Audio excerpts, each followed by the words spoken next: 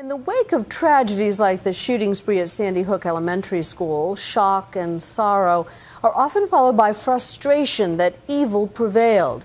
If only someone could have been there to intervene. In Maricopa County, Arizona, Sheriff Joe Arpaio and his posse of some 500 gun-toting civilians are those guardians of good, or so they believe. But not everyone agrees. My co-anchor, Terry Moran, reports. At a high school just outside Phoenix, Arizona, a madman stalks the halls.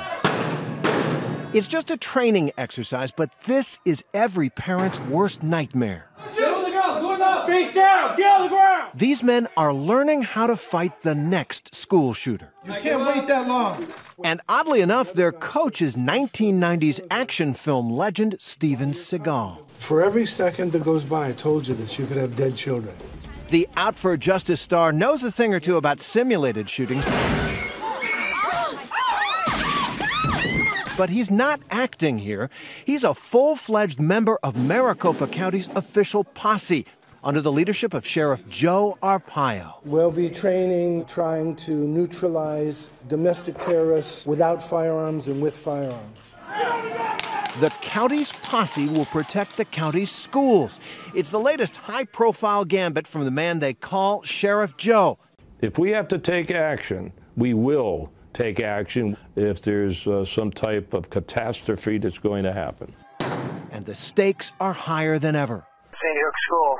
Callers indicating she thinks there's someone shooting in the building. 5 minutes is all it took for the horror to unfold in Newtown, Connecticut. So now the great debate is joined. How can we protect our children? This week, the National Rifle Association offered at least one answer: arm teachers. That is an appropriate resource that a school should be able to utilize. But back in Arizona, Sheriff Joe has decided to take matters into his own hands. We are here to protect the children. That's the main mission. They came across the border. They are criminals. If you haven't heard of Sheriff Joe Arpaio, well, that's almost hard to believe. I'm running again for sheriff for my 6th four-year term. Since he was elected sheriff back in 1992, Arpaio's been a publicity machine on immigration, prisoners' rights, gun control, you name it.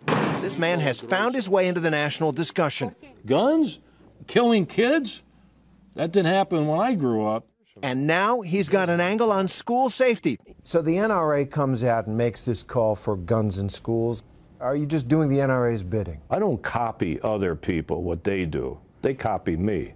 Arpaio's idea: armed citizens enlisted into his 3,000-member sheriff's posse patrolling near schools in the mostly rural, unincorporated towns of Maricopa County. A lot of people around the country hear the word posse, and they think an undisciplined gang of guys without proper supervision endangering the community rather than protecting it. Maybe they're watching too many old cowboy movies, but the concept is the same.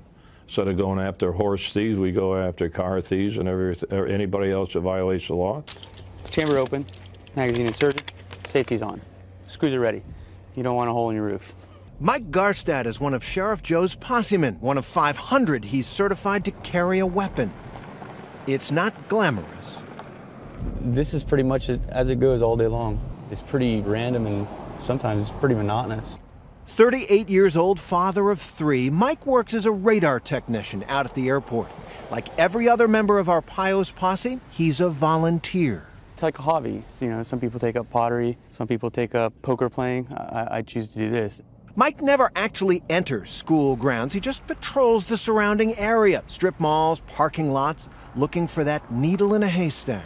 The school patrol is essentially a community patrol. But gun control advocates say armed civilians anywhere near a school could be a recipe for disaster. Some of the parents we spoke with at a school on the posse's watch agree. You have people that have weapons on them that can murder other people, and they're volunteers. They're not police officers. And I honestly worry about instances like what happened in Florida with Trayvon Martin.